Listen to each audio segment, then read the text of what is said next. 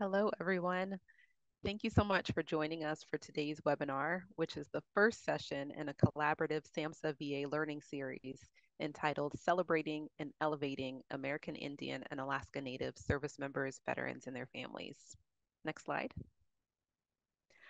I'm Stacy Owens, and I serve as the Military and Veterans Affairs Liaison for the Substance Abuse and Mental Health Services Administration, also known as SAMHSA. One of our initiatives at SAMHSA is to partner with VA on efforts to support community-based suicide prevention for the SMVF community. I'll turn it over to Cicely Burrows-McElwain to bring you greetings on behalf of VA and talk a little bit more about the history of this partnership. Thank you so much, Stacy, and good morning or good afternoon to everyone who's joining us today. On behalf of all of our leadership here at the VA, we're really excited to kick off this three-part event, as Stacy mentioned.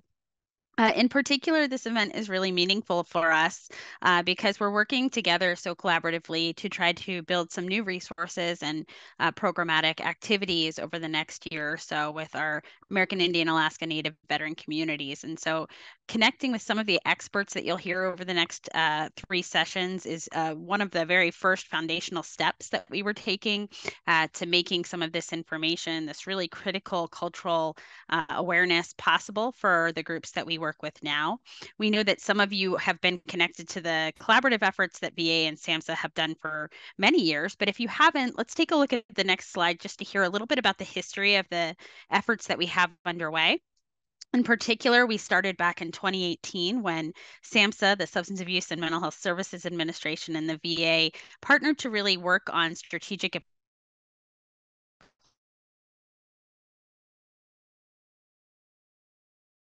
Did Cicely freeze for others? I think she's frozen. implementation of suicide prevention, both policy. Cicely, if you can try to Oh turn off your no, sorry camera, guys. that might give us better bandwidth. I'm doing that right now. Okay, how's that? Any better? That's better. If not, okay, great.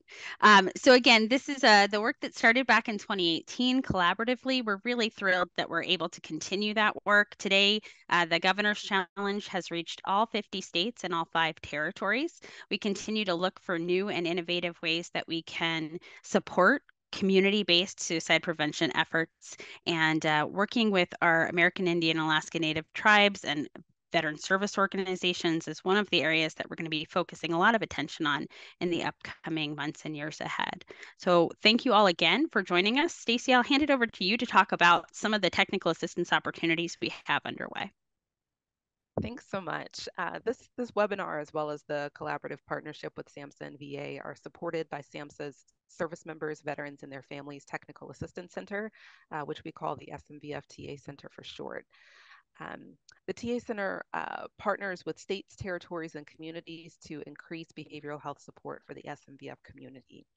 The TA Center does that through strengthening military-civilian collaboration, providing a centralized platform for jurisdictions to connect and share, increasing awareness of and access to resources for SMVF behavioral health, supporting coordinated responses, as well as encouraging implementation of best and promising practices. Next slide, please. And some of those technical assistance avenues include academies for jurisdictional teams, crisis intercept mapping workshops for SMVF suicide prevention, webinars like this one, as well as other types of virtual learning opportunities, as well as connections with experts and dissemination of information and resources. Next slide, please. Working with the SMVF TA Center is one of our consultants, Dean Dufresne. Dean is a veteran himself, and he has really dedicated his life's work to supporting his fellow veterans. Dean will be our moderator today, and he's going to take us through the rest of the agenda and carry us forward. Dean, over to you. Thank you very much for that, Stacy. Good afternoon, everybody. My name is Dean Dufresne. I am a Marine Corps veteran. I'm also an enrolled member of the Turtle Mountain Band of Chippewa Indians in North Dakota. I was born and raised on the Spirit Lake Nation Dakota Reservation. So my mother is Dakota and my dad is Ojibwe. So that's kind of how that all worked out.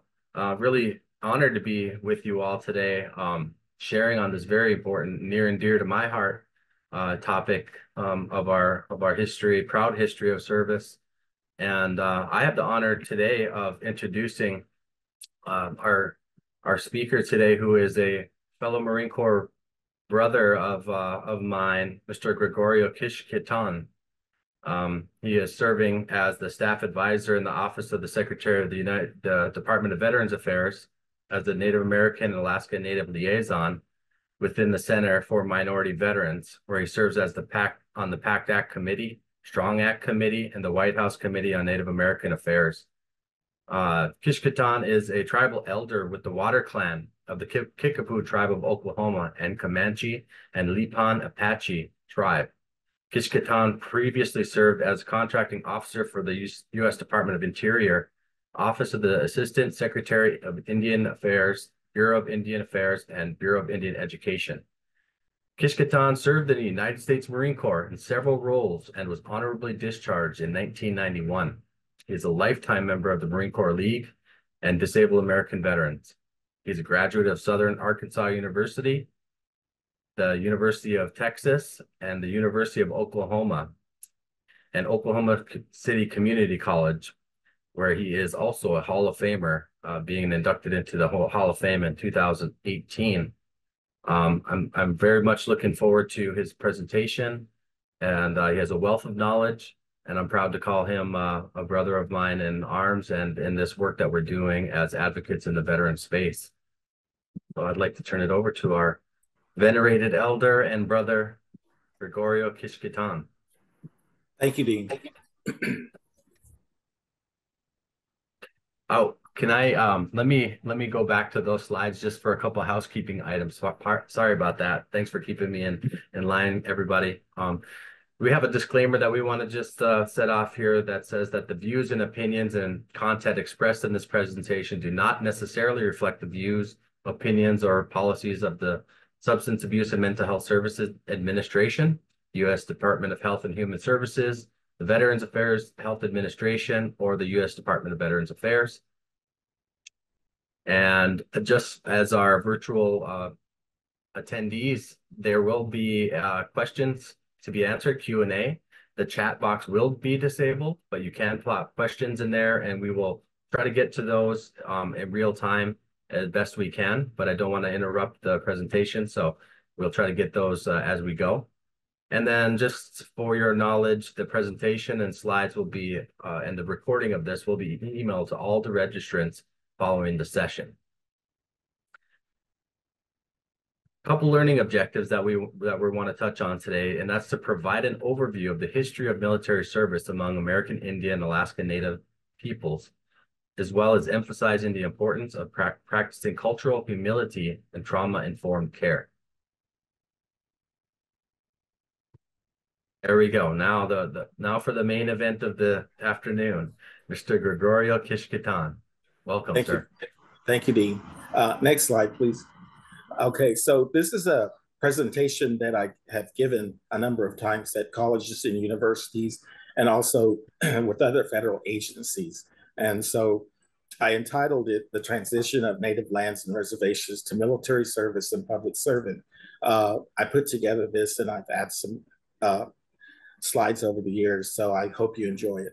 Next slide, please. So this is the staff here in Washington, D.C. It's a very small force of people, as you see, from varying military branches of the military, and so we actually, in the Center for Minority Veterans, we address the needs of not only just our Native American, Alaska Native people, but we also address the needs of African American people, Asian, South Pacific, and Hawaiian, Latino or Latine, and also the LGBTQ community as well. So this is our current staff. There's one person, two people that have left and retired since then. Next slide, please.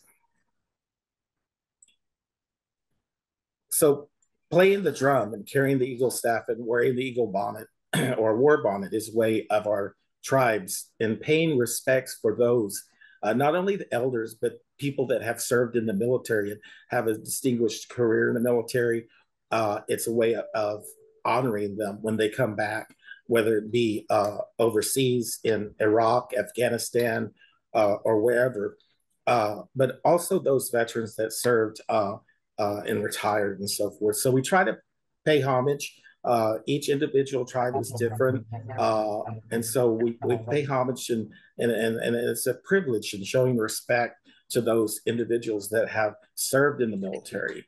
So the top pictures of myself, of course, the picture with the Eagle staff was at the National Congress of American Indians in Alaska. And then the bottom picture is me drumming with one of the groups that I drummed with before, which is the Zotai Singers and the War Paint Singers and the Uptown Singers. And this is also here, this emblem here is when I went to Alaska, I met the Alaskan Native Veterans Association members, and it was really great meeting them. They're a very strong organization that help fight for the benefits and so forth for the Alaskan natives. Next slide, please. So what I want to talk about is Carlisle Indian School. And I put this in here because as I was telling my colleagues at the beginning of the presentation, you know, I'm going to be doing a workshop next week at SAGE, which is the Society of American Indian Government Employees in Spokane, Washington. But I've had this in here for a while, and there's a reason why. A lot of my relatives, 5 in particular, were forced to attend Carlisle, Pennsylvania. My great-grandfather, George Kishketon Sr., was one of those students, and he also was drafted into World War I. So he's a World War I veteran on my family's side. And there's also other schools that I list here that my relatives were forced to attend, which is Concho and Riverside Indian Schools, both in Oklahoma City and Anadarko. What I found interesting is if you look at the lower right picture, there's a 2-star general I'm with, that's General Hill. Carlisle Indian School was changed into the Army War College, which I did not know this. I met General, then Brigadier General in Dallas, Texas. I lived in Dallas, Texas for 13 years, and then I ran into him. So the picture with 4 people is him back in Texas, and the one that's on the lower right is myself and he at AUSA last year. And so I just thought that might be interesting. Next slide, please. So these are pictures of yours truly. I served in the Marine Corps back in the day. I went through Marine Corps Recruit Depot in San Diego, California. I entered into boot camp December 10th of 1984 and graduated March the 1st of 1985. I was 0351 Dragon Weapon System crewman, which was basically a grunt. We call them grunts. But nevertheless, I enjoyed my time in the Marine Corps. I was sent to the first Desert Storm prior to my being discharged from the military. And so I spent a little time over there, and then I came home and I was discharged on a medical discharge. Next slide, please. So this is my father. My father's on the far right. Both served in the Army. That's my Uncle Wilbur. My father served in Vietnam. He is no longer with us. He's been gone for about 23 years. My Uncle Wilbur, who served in Korea, never came back. So this just kind of gives you an idea and a long history of not just my family, but many families that have long lines and long history of Native Americans, families literally serving in the military. And it doesn't end there. It continues on with my family in particular. So this is my father and my uncle. Next slide, please. So this is one of the duty stations I was stationed at prior to going to Desert Storm. I was at Marine Barracks Naval Weapons Station, Concord, California. I was on a special detail that required a secret security clearance. Essentially, I guess I could talk about it now because I'm no longer in, but we were the ones that protected and guarded a lot of the nuclear weapons and Tomahawk and Scud missiles for the Pacific Fleet. Next slide, please. I also went to Marine Corps Base Camp Pendleton, California, served in the 1st Marine Division. I was in Weapons Company at ITS, which is the Infantry Training School. Again, I was a Dragon Weapons System crewman, which is no longer in use. I think it's been replaced by the Javelin, I think, or something like that. The Dragon Weapons System crewman was a wire-guided missile. It was anti-tank or anti-assault that had a 99.9% chance of hitting its target.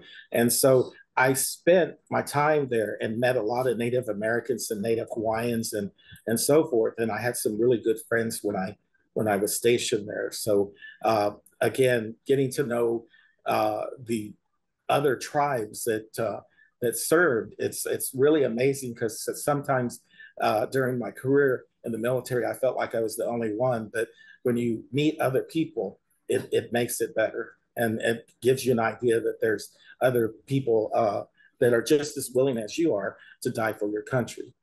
Next slide, please.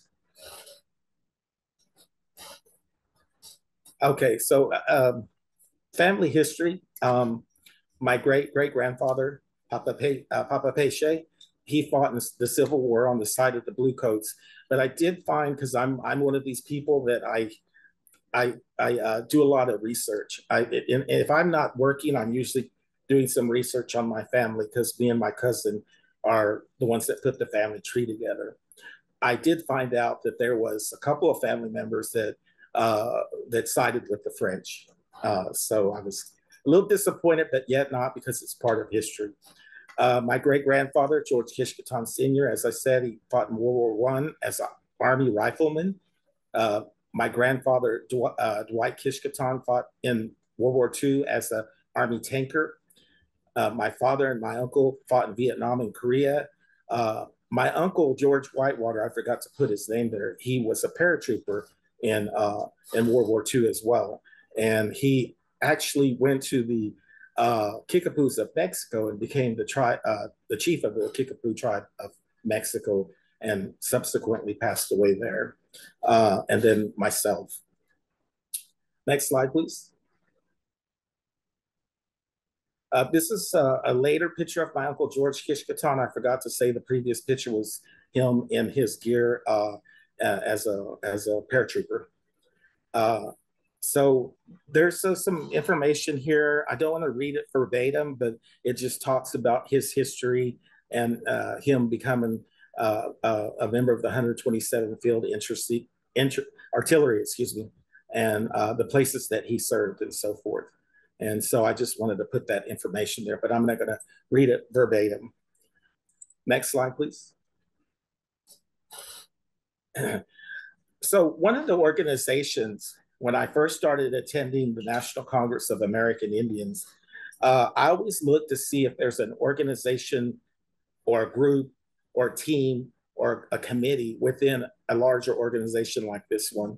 The National Congress of American Indians was founded in 1944. It's one of the oldest and largest of them, and the most representative of American Indians and Alaskan Natives and organizations, serving the broad interests of tribal governments and communities, and also our tribal veterans. I gave a presentation at one of their meetings. I can't remember which one it was, but it's been some time ago. And I was able to talk about the PACT Act, the Strong Act, and the no co-pays for Native Americans. So it's nice, like I said, it's nice to go to these organizations and find there's veteran organizations within. And it's also nice to go to tribal governments and see that they have tribal committees as well. Next slide, please. During this overview, during the Native American Removal Act of May 30th of 1830, and the Trail of Tears, of course, there's a lot of history there. And there was a question that I have always been asked, and I've always asked it in this way, or answered, excuse me. a lot of people in my journeys at powwows and things like that, because I'm very proud Marine, so I'll wear my Marine hat or whatever. And they say to me, how could you serve in a country that tried to eliminate your people? And it's very clear to me, and it's other people that I talk to feel the same way that are Native American, and that is that, you know, we've had to fight for it once before, and for us to, if we had to fight again against another foreign power, there's a lot of things going on in the world, we would still fight, because this is our land, this is Turtle Island, this is where our people are from, and why would we not fight for it again? You know, our ancestors are laid to rest here. You know, so that's my answer to one of the questions and that I've always been asked. The Native American in Military Service and New Memorial in Washington, D.C. was dedicated November the 11th of 2022. You can go to the next slide, and I think that's where we see, okay, it's a different slide. So let's talk about Native American Heritage Month, because that's coming up in November. I'm already planning for mine because I have 2 virtual events and 1 live event at VA central offices. It's a time that we celebrate our heritage and our culture and so forth. There are currently, I believe, 574 federally recognized tribes. If I'm incorrect, please, I apologize. That identify as American Indian and Alaska Native. Tribal, recognizing the government-to-government relationships with the United States is very important. We're talking about tribal sovereignty. It's tribal sovereignty, but it's also sovereignty amongst our nations and also with our veterans, who play a big part and a big role of a lot of tribal governments once they leave the military and they become civilians again. Like myself, I'm very active in the Kickapoo tribe of Oklahoma. My intentions are, when I retire in 3 years, is to run for the chief chairman of my tribe. So let's go to the next slide. So everybody's, I'm sure, if you're not familiar, this is the Trail of Tears. And during that era, during that time, about the time of the Indian Removal Act, there was a lot of tribes that were marched in extreme cold weather and so forth. And in particular, the 5 civilized tribes of Oklahoma, let me see if I can remember them, I'm from Oklahoma, Cherokee, Choctaw, Chickasaw, Seminole, and Creek. They were the major players, but there were additional tribes as well that were involved in the Trail of Tears. If you're ever in question, and I always tell this because a lot of people ask me, you know, how can I find out who I'm related to, or how would I find out if my family was on the Trail of Tears? There is what's called the Dawes Road, and if you go to the dawesroad.org, you can search actually for names or people that were on the Trail of Tears. And I talk about this because this is one of those pivotal times in American history and also Native American history that made a huge impact on us as people, and also the Indian Relocation Act of 1830. Next slide, please. So a lot of tribes were on reservations or on reservations still today. The Kickapoo tribe of Oklahoma is one of the tribes that had a reservation up to a certain point, and then they basically done away with it. So my ancestors were given land. They were called alatees. There are 326 Indian reservations in the United States and 574 recognized tribes. The largest Indian reservation in the United States is the Navajos. At one point, they were up to 220,000 members. They're now about 325,000 members, followed by the Choctaw, Chickasaw, the Cherokee Nations, and the Unata and Ure reservations and Utes in Utah. So these are examples of the the lands that were given to me by when my father died in 1994. We went to a probate. It was a administrative law judge that administered the probate since it was Native American lands. And so if you see the names that I have circled that I can't pronounce, I researched these names and I found them. And it talks, I have the records where they were given the land and so forth. So until this day, we still have this land. We have 4 plots of land in Oklahoma and 1 in Horton, Kansas.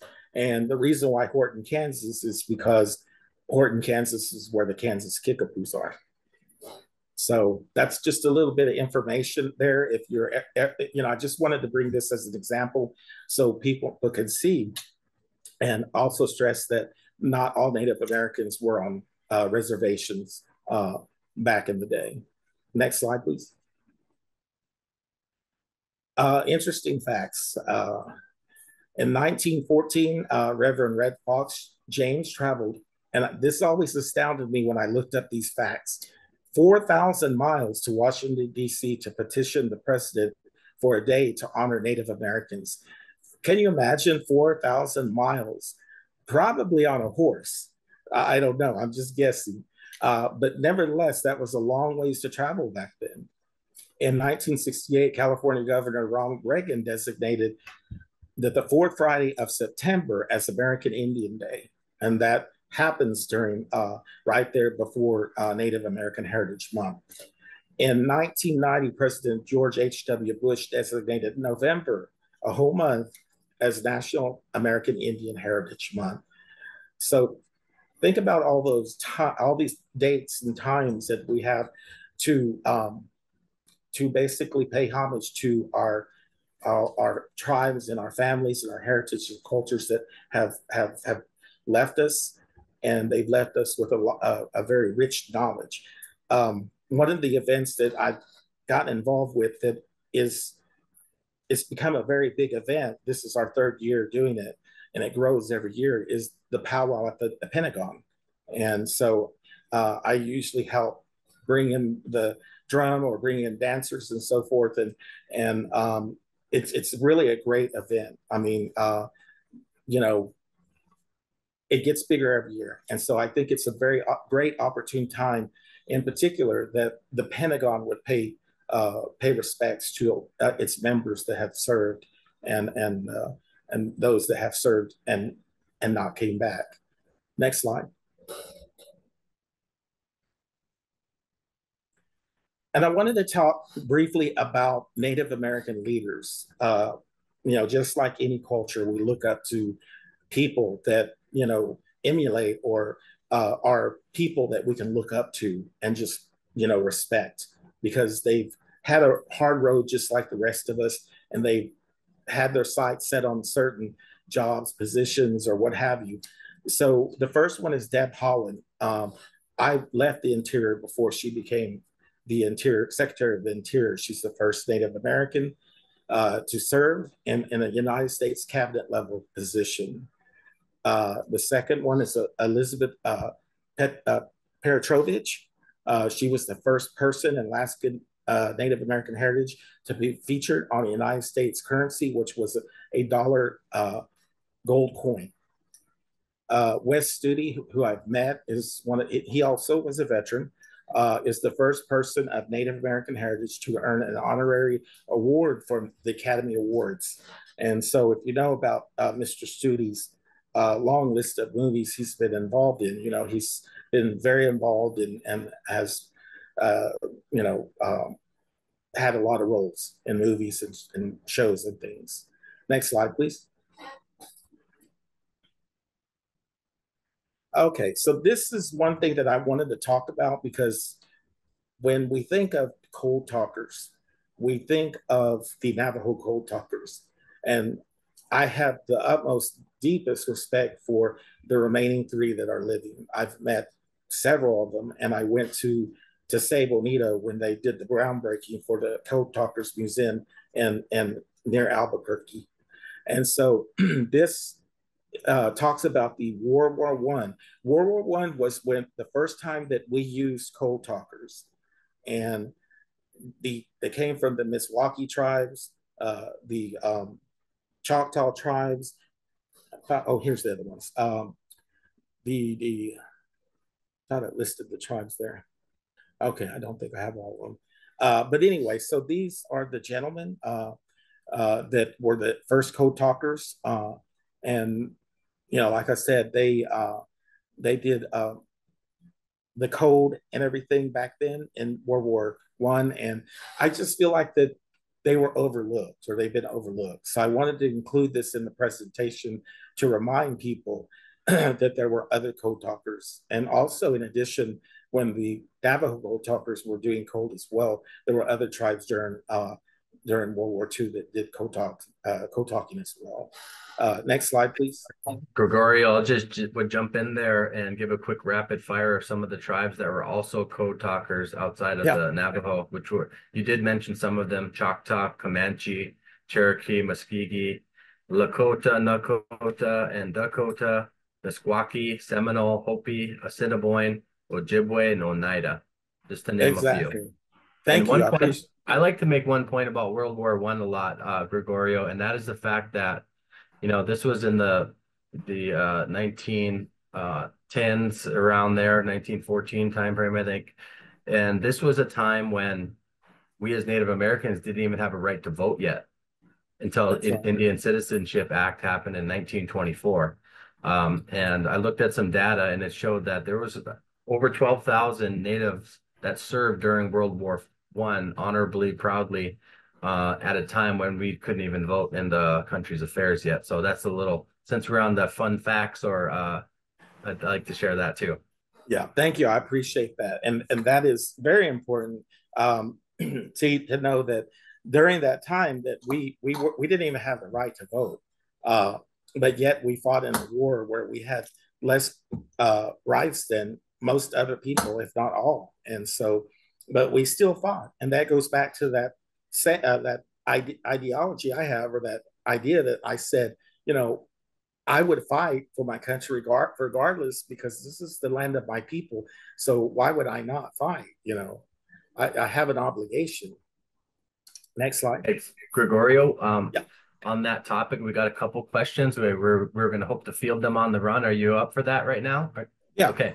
So one question is, how do the Code Talkers Museum in Tuba City, Arizona, compare to the one you mentioned in Albuquerque? That's one question.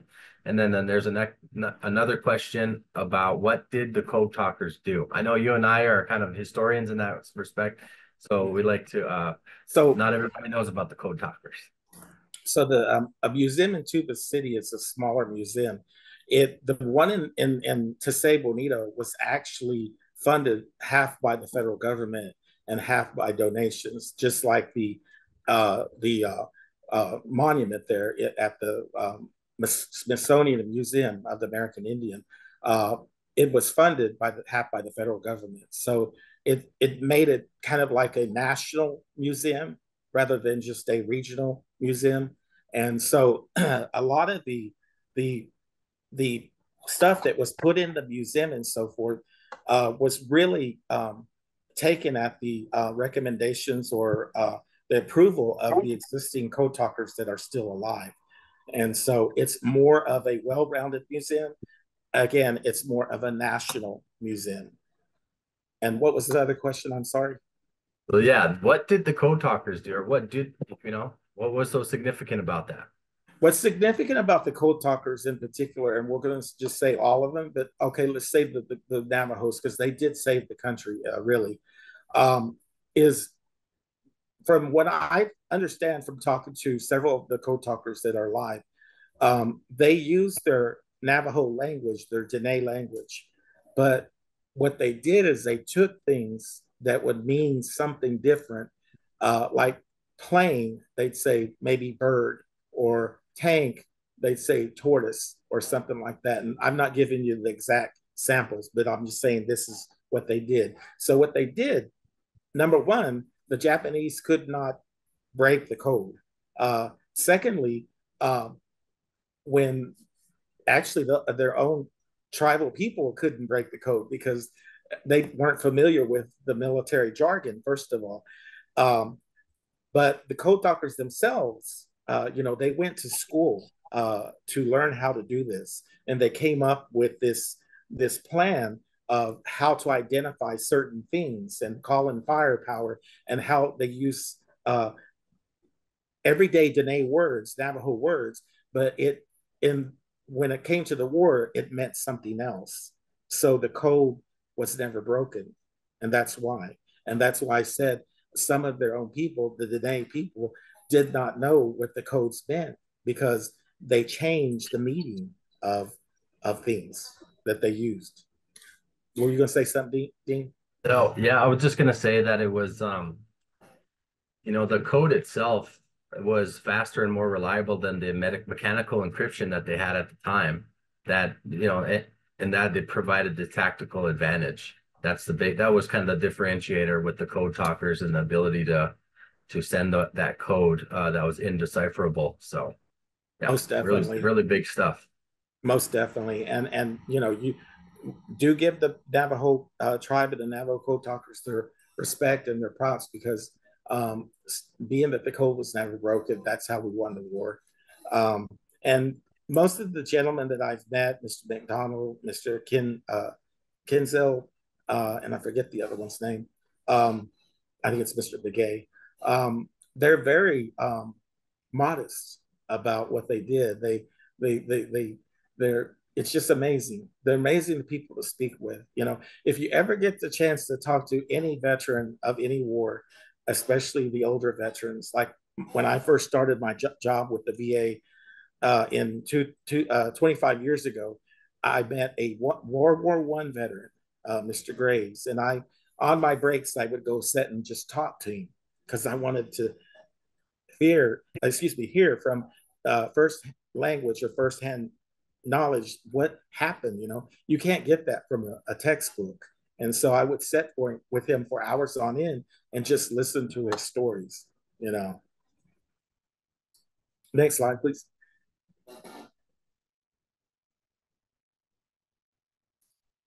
Okay, so I thought I had a picture of here of the museum. The center picture is last year's Native American Heritage poster that I had. Like I said, I'll have 2 events this year and that are virtual and 1 live, which we've selected a date of November 13th. Anybody's welcome to come to it. Again, this is another picture of the World War I code talkers. I guess I should have reread this. I forget what I wrote. The Choctaw Telephone Squad returned to fighting on the group merit 1919. So it gives you some information about the Choctaw code talkers in particular. And again, here is the additional languages that Dean said. These are the additional tribes that spoke or did code talking as well during World War I. And if you look on the bottom right picture, that's Minnie Spotted. Is it Minnie Spotted Owl? She was the first Native American Marine. Spotted Wolf, I think it is. Yeah. Spotted Wolf. Thank you. Yeah. And so next slide, please. Okay. So the gentleman at the top right being awarded the Medal of Honor is Mr. Dwight Birdwell. I've worked with Stephanie Birdwell here at VA Central Offices. She was the executive director for the Office of Tribal Government Relations, and he won his award a couple of years ago. And it was like he has spoken at so many events.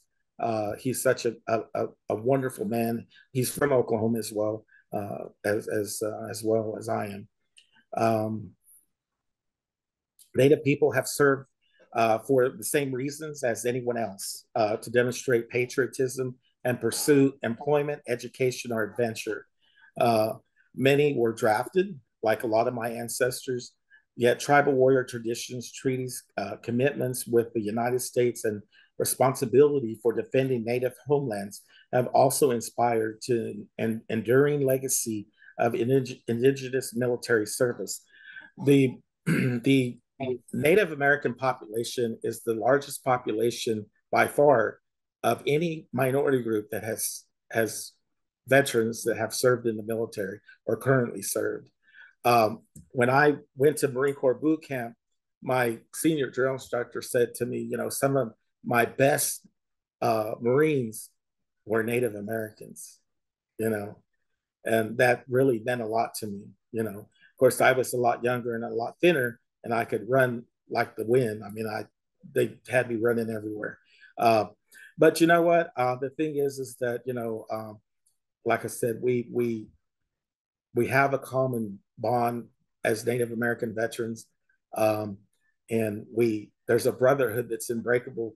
And not only that, but with all branches of the military, but in particular the Marine Corps. I'm not trying to be partial to the Marine Corps, but the brotherhood is different, and Dean can tell you that. Next slide, please. Native American service, and I think this is some more information I was talking about. According to the Department of Defense, American Indians, Alaska Natives have one of the highest representations in the armed forces. VA consults with American Indian and Alaska Native tribal governments to develop partnerships that enhance access to services and benefits by veterans and their families. VA is committed to ensuring that Native American veterans and their families are able to utilize benefits and services they are entitled to and receive. And very briefly, I want to talk about two benefits that Native Americans are entitled to. The first one I'm going to talk about, and I said on the committee where we instituted or put the bill together from Congress, which is the no copays for Native Americans. A lot of people say, well, why do Native Americans don't have to pay copays? There was a reason, because the senator realized in Congress that we had an MOU with IHS, Indian Health Services, and he posed a question to our VA leadership and said, why do veterans that go to IHS why do they not have to pay copays there, but yet they pay copays at the VA? So that is how that all got started. And 2 years later or so, the legislation went through, we decided what kind of paperwork was going to be required to determine if they were Native American, along with the application and so forth. And so far, it's been a very successful program. So if you're Native American and you're not getting your benefits under that act for no copays, please reach out to me or somebody, or look it up on the internet. But you're always welcome to reach out to me, and I'll send you the form. It goes to West Virginia, and you provide them with your CDIB card, which is Certificate Degree of Indian Blood, or a letter from your tribe that states that you are Native American. Also, too, the second one I'm going to talk about is something that we're still going through right now, which is called the Strong Act. And if you're not familiar with the Strong Act deals with the inequalities when it comes to mental health.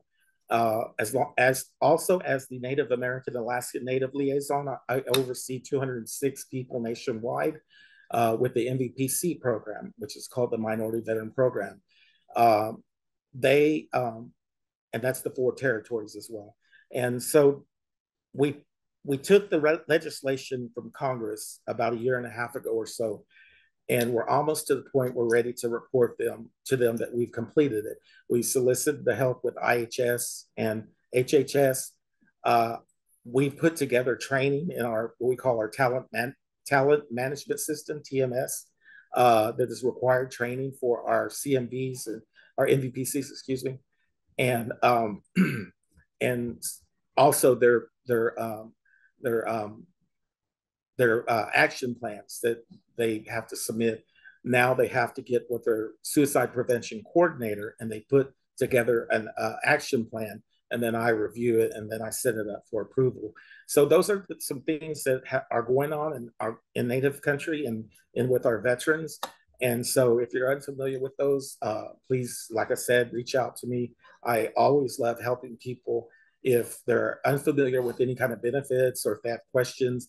And if I can't get the answer, I can tell you, or if I don't know the answer, I can get you the answer. Again, this is a picture of my uncle, George Whitewater, when towards the end of his life, when he was chief of the Kickapoos of Mexico. Next slide. Here's the picture I was thinking of. I love this picture. I don't know if I took that picture or not. It's been so long ago. So 2013, Congress passed legislation for the National Museum of American Indian, NAMI, to create a National Native American Veterans Memorial. And it was dedicated November the 11th of 2022. I was on the original committee, and then I moved back to Texas and then came back. So this is myself, the Honorable Dennis McDonough, the Secretary of the VA. My predecessor, she was a part of the Seneca Nation. And then that's one of my other Marine Corps brothers I worked at the BIA with, Lance Fisher. And he was also, like I said, a Marine. And so I love it when they have it lit up at night. They don't have it lit up every night, but in the center of the eye, it's supposed to be lit up with a flame, but it's not always that way. Juanita Mullen, because I was trying to think of her name. Juanita Mullen is the one that was my predecessor. She held this position for 17 years. Next slide, please. This is the flag honor guard.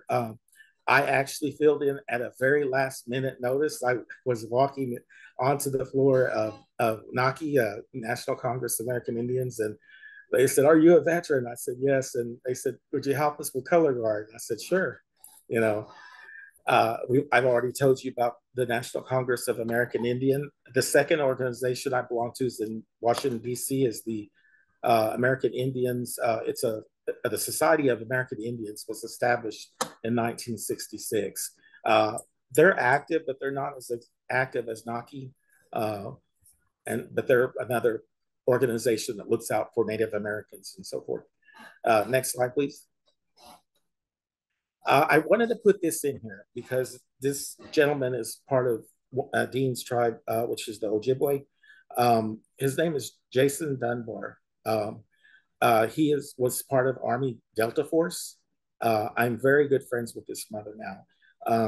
People reach out to us, or me in particular, in my role, they always want me to come to events. And so I went to this event in Wisconsin on the Ojibwe Nation there. I think it's called the Badlands or something like that. I can't remember the entire name. And so Mr. Dunbar was killed in action in Syria, and his mother started an organization for veterans that were suffering from PTSD, MST, and head trauma.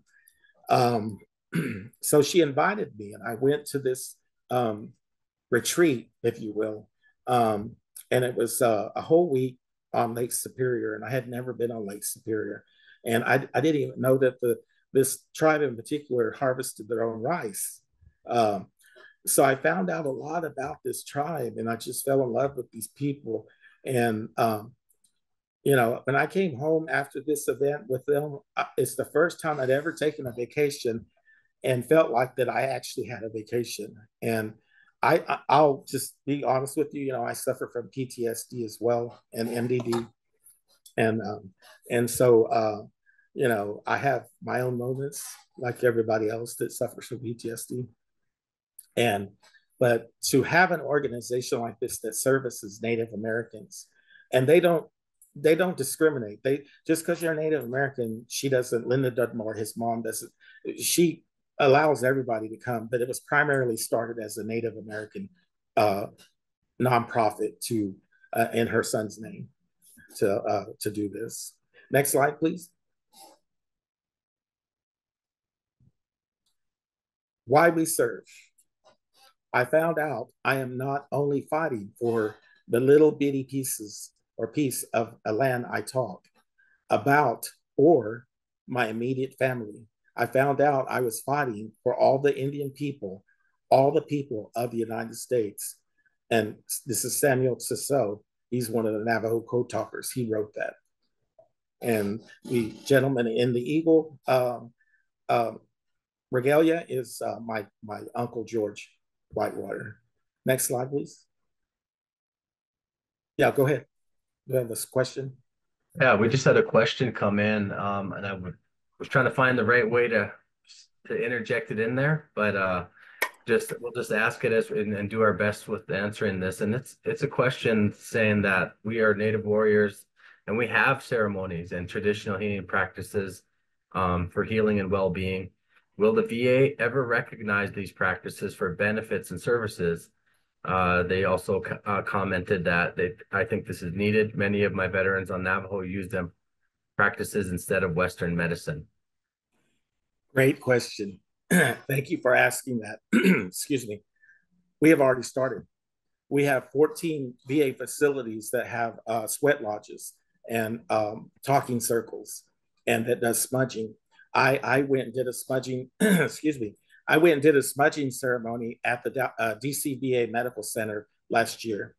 So we already have that in place. As a matter of fact, the Strong Act, which addressed mental health in our Native communities, we already have SOPs in place for other VA medical centers that want to do the same.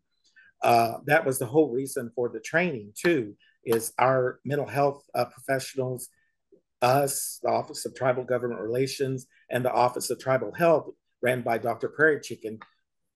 All that training in TMS was put together so that we know how to deal with the additional or other remedies. In other words, the way that our tribes deal with, these things, mental health and so forth. So they've come a long way. I remember years ago when I had left VA for the first time, and I went to the Bureau of Indian Affairs, and they wanted me to come back. And this is way before the Strong Act. They wanted me to do a presentation about alternative medicines or alternative ways of dealing with trauma. And so I did. And that was the first time that I think anybody had ever addressed that to VA. I subsequently came back to VA, and then years later, here I am sitting, realizing that we are now addressing those remedies as part of our ways of our Native American veterans to deal with, PTSD, MST, TBI, and so forth. So all those things that you've asked, and thank you again for asking, we already have in place. We have 14 facilities that have already have the sweat lodges, already have the talking circles, already have all that in place. And we're trying to move that out to the other facilities as the Strong Act continues to grow.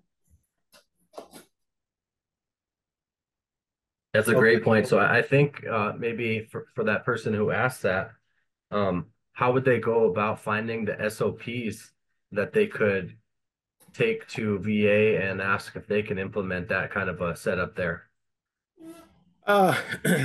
If they'll send me an email, I'll see if I can provide them with the SOPs. Are they VA employee? Is it a VA employee? I can't tell. Okay. All right. Yeah.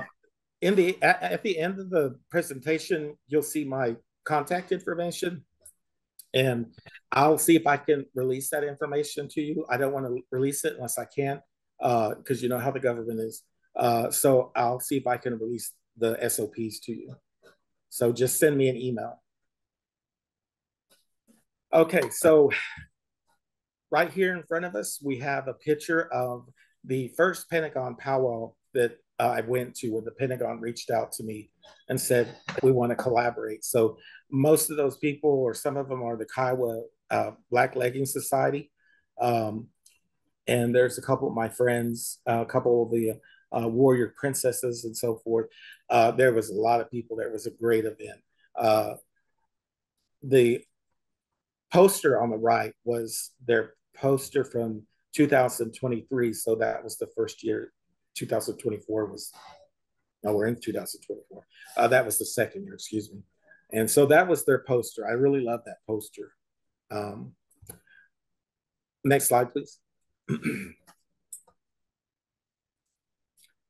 So this was the big ceremony that they had, where they had a parade and everything for the dedication of the monument for Native Americans in military service. This is a picture of our illustrious leader, Mr. Dennis the Honorable Dennis McDonough that spoke. These are pictures of all the flags, the tribal nation flags that line the area where you came in, and they had a parade since it was the inaugural or the unveiling. The two events happened.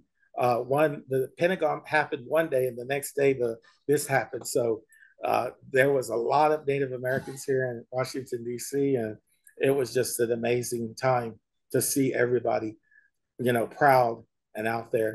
I actually walked with the family of Ira Hayes. If you don't know who Ira Hayes is one of the Native Americans.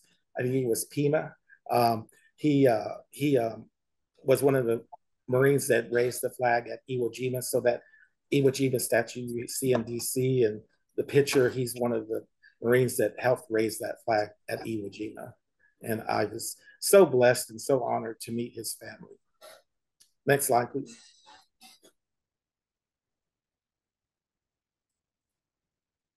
Okay, so this is kind of one of my little plugs, and it's the reason why I mentioned this is because I was talking to a gentleman, Mr. Lassar. He was part of the White House on Native American Affairs when I was on that group, and we were talking, and I was telling that I sat on a board of trustees for St. Albans University, which is the HBCU. And he said, you know what? I goes, I think you're the first Native American that's ever sat on a HBCU board. Now, he had sat on the board for Howard University Medical School, but he said the first HBCU board of trustees. So I'm very proud of this, and I apologize if I offended anybody by putting it in there, but I served for 4 years. I was very happy to have served, and it just gives you an example that as Native Americans, that we're not just stuck on a reservation anymore. That our lives as Native Americans have started to change, and we're going outside our communities and so forth, and we're becoming more involved in other areas. And you see that with with people that act and sing and things like that. And it's just amazing how we have kind of come into the new century and said, here we are, we're Native, we're proud, and we're doing wonderful things.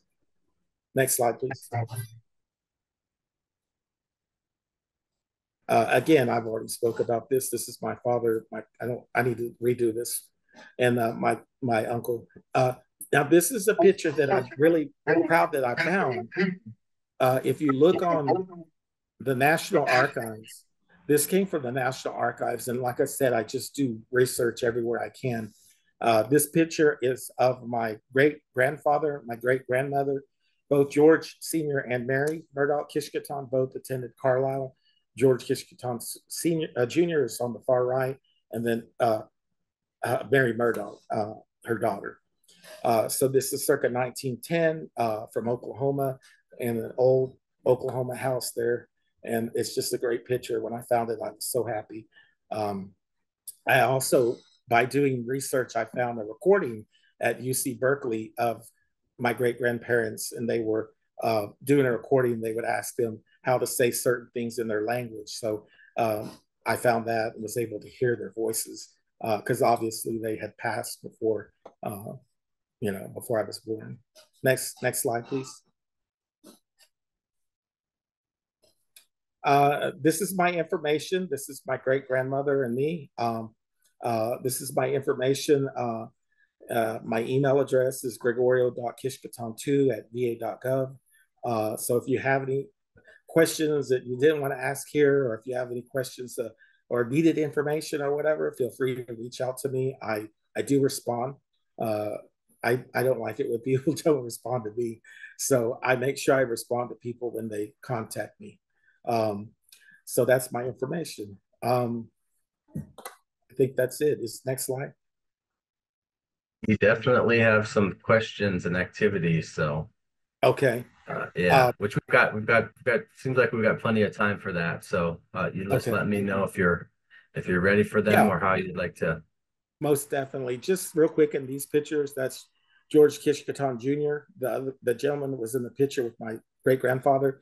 And this is me when I worked in Texas at the VA Valley Coastal Bend Healthcare System, and I put together a Native American Heritage Month with my other tribe, which is the Lepon Apache.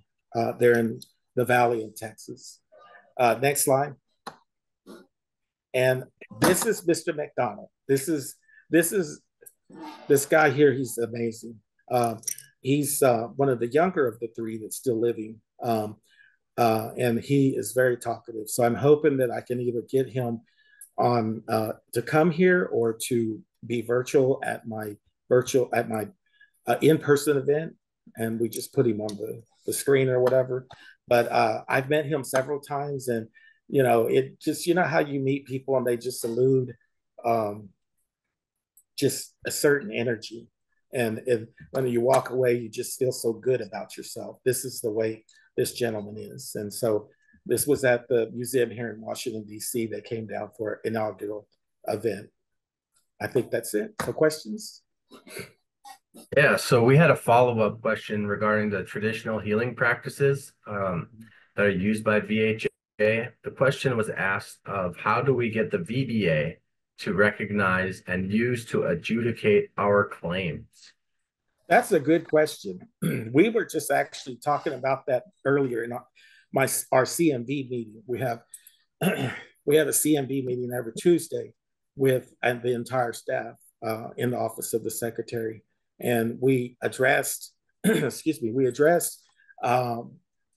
there was an issue, let's just say a year ago or so, with the African Americans, our counterparts, with their claims and how they're being adjudicated, how they're being paid, and how they're being paid lesser of a percentage versus our white counterparts.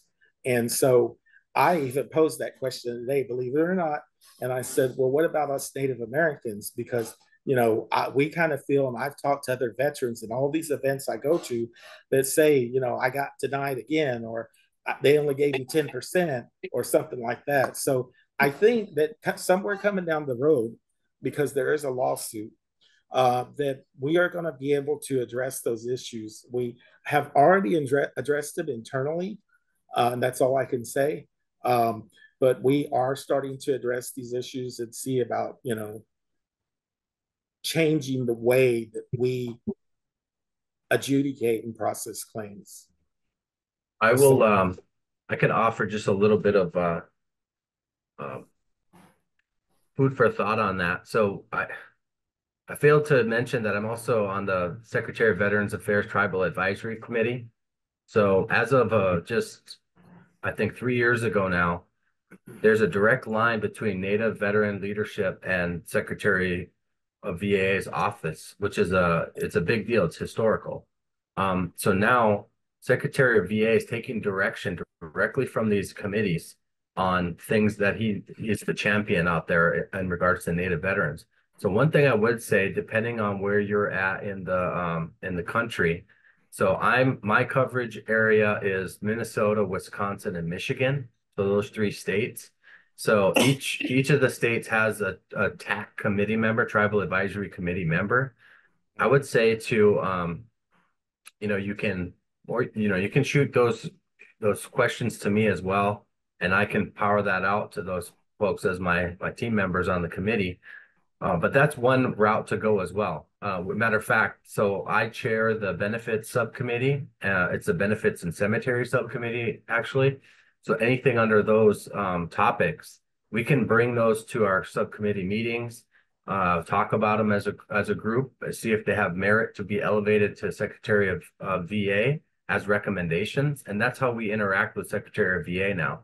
So we take, about a year to meet, discuss, do research on many issues, and then we bring those to Secretary of VA in the form of formal recommendations.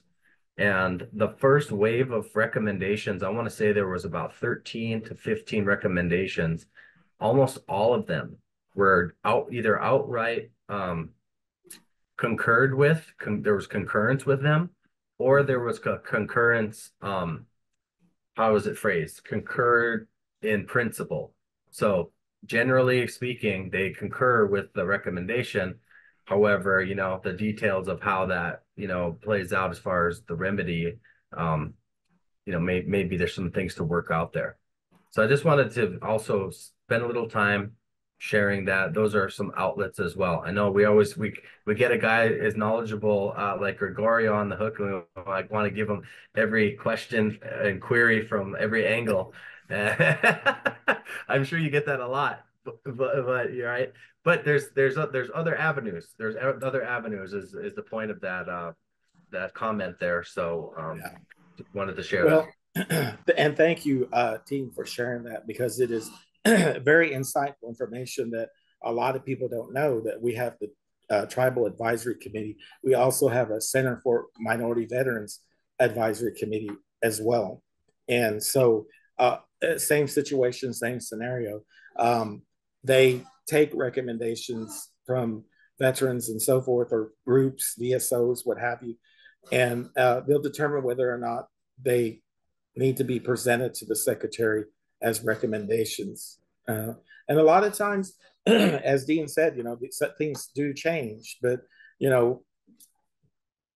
there are also, and I don't know what all facilities they have them at, because I've been to the Tribal Veteran Service Officer training. There are TVOs, is that what they're called? Tribal Veterans Officer, something like that. TVS, there's TVSOs in some parts. Those are Tribal Veteran Service Officers, and I think on the West Coast you have TVRs, Tribal Veteran Rep. Yeah, the TV, yeah. And so those are people that have knowledge too, that could probably help you on a more one-on-one level. Dean could help you on changing things on more of a grand scheme of things. So, and then anytime you need help from my office on anything, if you're having issues at a VA or whatever, and I had a huge case just recently that got settled regarding two Vietnam veterans that were 100% disabled and so forth, and they weren't being treated fairly, and so I had to intercede, and that's part of my job too, is I intercede for veterans in the Native American Alaska Native community. But again, I don't discriminate. If a veteran comes to me for help, I help them. I don't care who you are. If you need help, I'm going to help you. And so, what other questions do you have? So we have some comments here about their tribal liaisons and the difficulty in distributing information to everyone. That is a common theme. And so, just a couple of points on where to get your information specifically for Native vets, right? We're trying to make some efforts to be able to get information specific to our Native vets disseminated directly to our Native vets. And we're hoping that our partners at NCAI can kind of develop into that hub of information dissemination because of their long and proud history of advocacy work. Yes.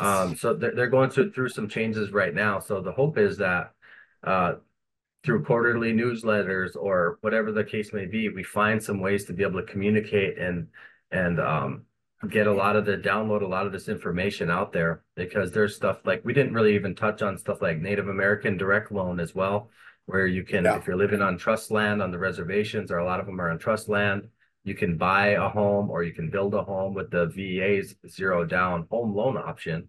And that has a 2.5% interest rate right now, approved until I think at least 2025. So I mean, it's a big deal. I use the VA home loan benefit myself as a Native vet, and it was a game changer for me in terms of my personal financial outlook, and it helped me really level up. One of the reasons we also serve, I feel like, is because we're in pursuit of that American dream as well. And one of the pillars of the American dream is what? It's home ownership, right? Yes. So there's some tools out there, some benefits out there that I really like to bang that drum and highlight those, because I think they're really being underutilized. We get the data on that, and some of these benefits are grossly underutilized with our Native vet population.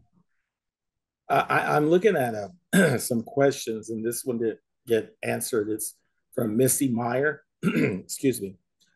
She said she's done claims for Navajo and have had to write many pages of narratives for PTSD claims, and so forth.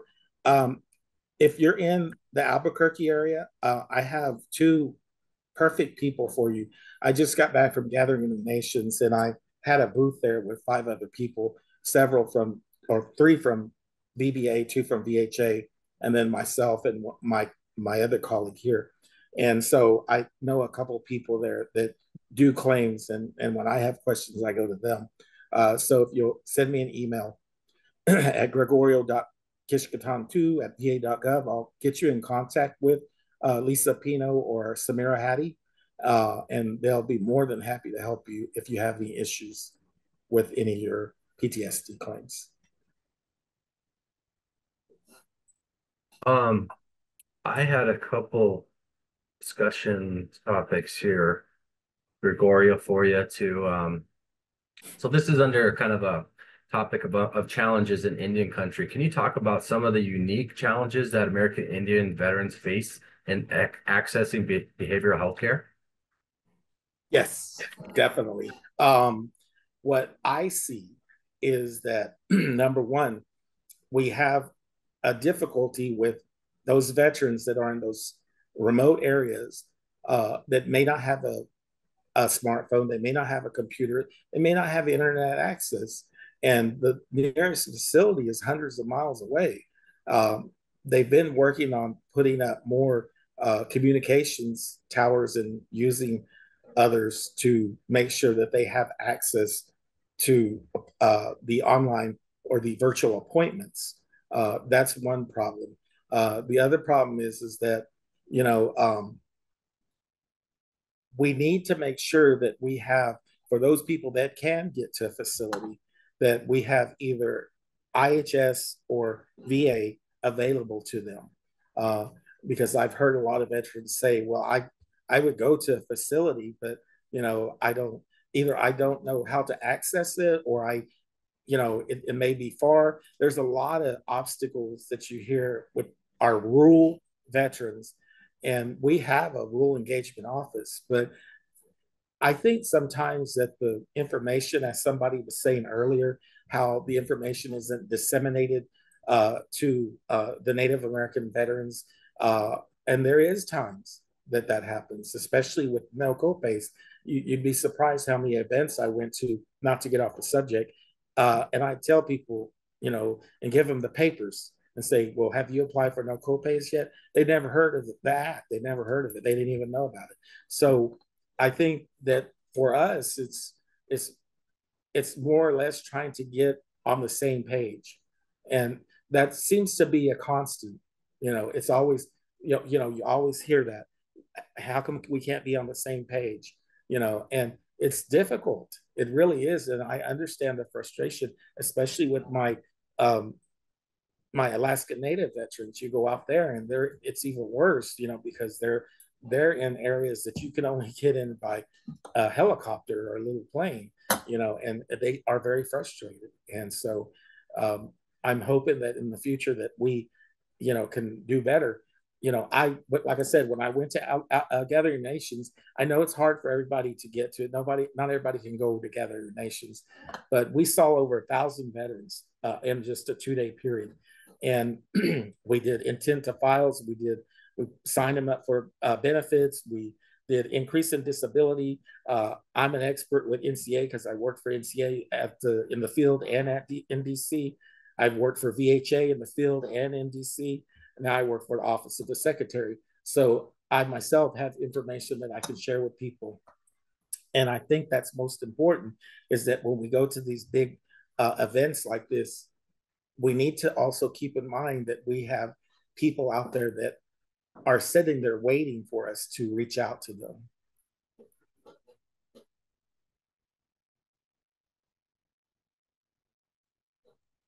I have one more. I think we're looking to do one more question, Gregorio, and this is around highly rural veterans dying by suicide. Are there any insights or suggestions on how to approach the issue with extremely rural areas and reservations in terms of suicide prevention efforts, initiatives? Well, first of all, let me say I'm not a suicide prevention expert. I need to say that first. Um, I do understand, I do realize that we have a high numbers of Native veterans committing suicide in the rural areas, and it's very sad. um, we we are trying to, with the PAC, or excuse me, the Strong Act, to open up other avenues of communication with our veterans at their facilities and so forth, where we can open up just a simple talking circle where they can talk about their issues and their problems. But also keep in mind that we have the MOU, the Memorandum of Understanding with IHS. So if that veteran can't find a VA facility, maybe they can find a CBOC or a IHS facility. Also, too, reach out to the community of care office. There's other ways of accessing mental health when it comes to suicide prevention. There, you have other ways of having appointments, like virtual appointments, telephone appointments, and so forth. And so, kind of, try to use some of those examples or those recommendations and addressing that. When it comes to just the nation as a whole with veteran suicides, it's high, and it bothers me. That we need to do better. And I would just like to add to that as well. Just for those for your knowledge, everybody on this meeting here, there's an effort underway right now to address this very issue. We were given some presentations months back on the jarring statistic that there's a 51% increase in Native American veteran suicide over the course of the last 3 years or so.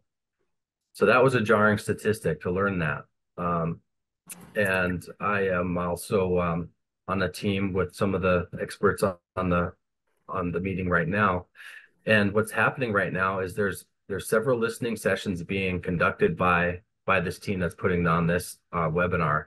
So it's a partnership with VA and SAMHSA, and there is a Native American veteran suicide prevention initiative that is being really put together in a very grassroots style, I guess you could say, where we're going out to the vets, to the Native leadership, to the Native veterans, and we're talking to them. We're listening to them about what their needs are, and how that we can formulate a plan and an initiative that's our own, made for us, by us, that we can then try to power that out into our communities. There's no easy answer for suicide prevention other than the better that you can make connections as an advocate for those veterans and for your people who do that work, because you just never know when it's going to happen, but you can be as prepared as you can.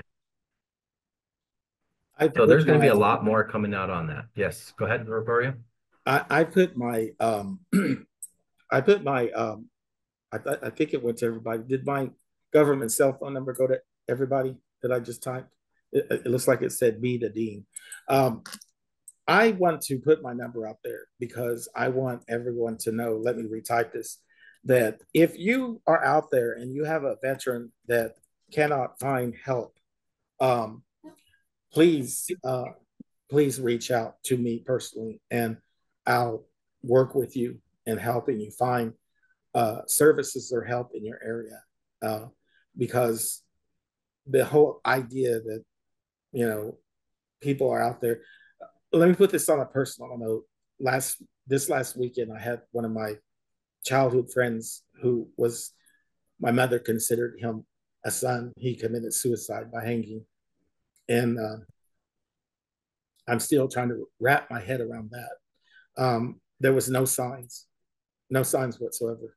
And so I want to make myself available to you by putting my government cell phone here in the chat, so that if you have anybody out there that has problems or issues or needs to be addressed immediately, reach out to me. I'm sure that I can find the resources, or I'm sure I can find them some help. You know, I don't want anybody to walk away from this today knowing what happened to my friend last week or on Friday, knowing that, you know, I walked away here and didn't try to assist as much as I can. So anyway, I digress. Oh, thank you for that. Thank you for sharing that very much. And just overall, man, your wealth of knowledge, the history, your involvement in all these different levels of VA. As a native vet myself, you know, I look up to you. I know I've told you that, and I appreciate you for the good work that you do. And I'm hoping that we can collaborate moving forward. You know, I always kind of say that if we can move the needle just a little bit, improve the quality of life of our Native veterans during our time doing this kind of work, then that's what we're, you know, mission accomplished if we can do that. And there's some really great things going on right now for Native veterans. You know, there's that Tribal Advisory Committee I mentioned. NCAI does have a veterans committee, so you can get involved in veterans advocacy on a national level. There's also the National American Indian Veterans, NAIV, who just got their national federal charter. So what that essentially means is that they can, we have an advocate at that level that your VFWs, your American Legions, and your DAVs have. We have a Native American-led organization that has that ability to advocate as well. And they're kind of reshaping their organization right now after getting that charter. So like I said, there's some really good outlets, but there were some people that dropped some things in the chat about how to get involved. Please do send us a message. I definitely, if it's not in my coverage area for the Tribal Advisory Committee stuff, I will forward that on to the right people with kind of a warm introduction for you to get involved and to do that work. So yeah, it takes us all. We need more advocates in Indian country for our veterans. That's what I do know. So if you have a heart for that, it does. And you know, we the Native American Heritage Month virtual events that I have in coming up in November, and even Asian South Pacific that Ron Segudin, my colleague, is having this month. If you attend those two virtual events, we have the experts in all these different areas like PACT Act, Strong Act, suicide prevention, and so on and so on. And so I really want to tell you to take the time to attend one of the events, and you'll learn a lot of information that we put together to try to get out there to you, and by having these events. And if anybody wants the information, just send me an email. And I think Ron's is, let me see here. Ron's is this week. So let me see when his is Asian South Pacific. It's May the 30th, Thursday at 2:00. That's Eastern Standard Time. And then of course mine won't be till November. But good information. It doesn't matter what nationality it is. The information is probably going to be the same that we're going to be offering to you guys. Yeah, since we did kind of turn to some discussion on suicide and suicide awareness at the end of our presentation there, just also want to talk about the 988 press 1 for the Veterans Crisis Line. So that is available. It's just 988 press 1 for Veterans Crisis Line for anybody out there who isn't aware of that resource. Also, additional suicide prevention resources for Native American and Alaska Native people on the 988lifeline.org under the Help Yourself Native Americans tab there. So I just want to make sure to give that, you know, give those plugs, share those resources before we break, but we're coming pretty close to that time.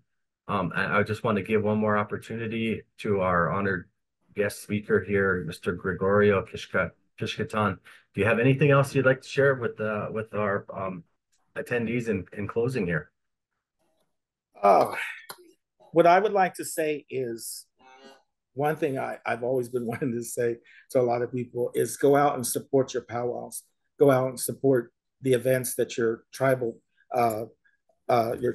nations put on and other tribal nations put on, because they really need your support. And it's powwow season, And so if you have time, or if you've never been to powwow, take the time, look at powwows.com, and you can find a powwow and just learn about the culture, the history, the dancing. Sometimes they have events where they teach you how to make fry bread or beadwork or whatever, but just go out and support your local Native tribes. I agree. Powwow season is upon us. I have a few of my powwows in my calendar for me and my family to attend, and it's always a great time to come together. But for those who aren't as familiar, yeah, great opportunity to go experience a little bit of our culture, right? That's our time where we celebrate, families come together, honorings are happening, specials are happening, and of course the great music and great food and vendors and all, a whole celebration. So encourage you to do that. Thank you for sharing that. I'm going to share, somebody asking for my contact information in the chat. I think I can share that. Can I? I'm going to share it in the chat. Maybe that our folks can share that. I'm going to share my email address. That's the best way to get a hold of me. But with that, yeah, I think we're coming right up on the time. I once again very much appreciate it, everybody on the webinar today, for your interest in this space. And collectively, let's keep it moving forward and continue to do that good work and move the needle for our Native veterans. Appreciate it, everybody. Thank you. Thank you.